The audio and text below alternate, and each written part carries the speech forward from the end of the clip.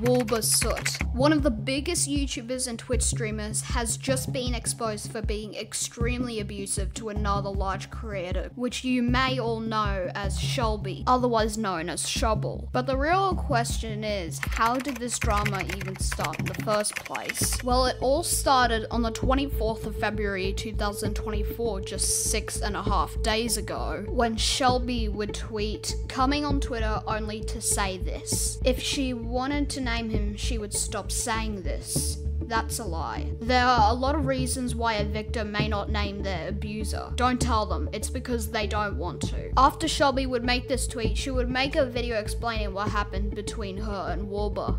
And I couldn't do it, obviously. And he said something to make the point that he was so much stronger than me that I wouldn't be able to fight him back. Just 4 days after Shelby would post this video to her Twitter, Wilbur would make a Twitter post which would prove to be the beginning of the end for his career. In the past week, a series of allegations have been made over my conduct from an ex-girlfriend. I want to emphasize that, although I feel it fair to offer my perspective, this person's feelings are completely valid. I have taken my time sharing this statement as I wanted to process and respond respectively and with hope to gain a deeper understanding for the situation. During our relationship's final months, I regretfully became slobbish, disrespectful, and selfish. These actions caused a lot of pain to my ex-girlfriend, and I've sought therapy to address these behaviors, making significant lifestyle changes to rectify my past actions. I've come to realize how much my past behaviors have hurt this person. From the person I once was, and I hope I can continue to grow and improve on this trajectory. The allegation of abuse, particularly in the form of biting, deeply shocked me. Through our relationship, I understood from our numerous conversations and text message exchanges on the subject that this behavior was consensual, playful, and enjoyed. I truly believe those personal message exchanges reflect mutual affection and understanding.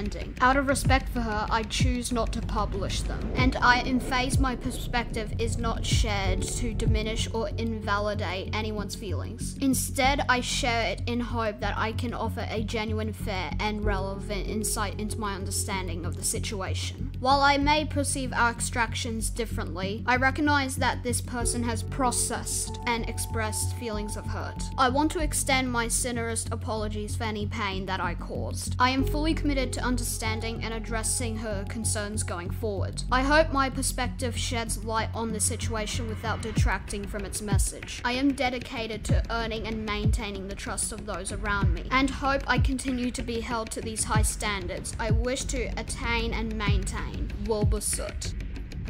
This Twitter post was certainly looking like that he was defending himself for more than he actually apologized, because this was an actual crime he did. Creators such as Amesy, Rambo, Jack Manifold, and Tubbo, as well as many more, would come forward to defend Shelby over Wilbur's actions.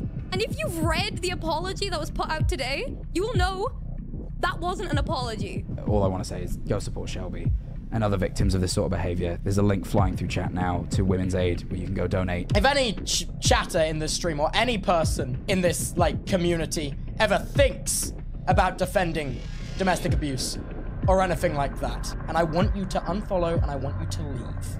And I didn't want to speak much on it initially, because obviously it is something that is I don't want to especially insert myself into it, because it's, again, I was not affected as much by these things, and I would much prefer if you guys were to focus the attention on the victims and those who were affected.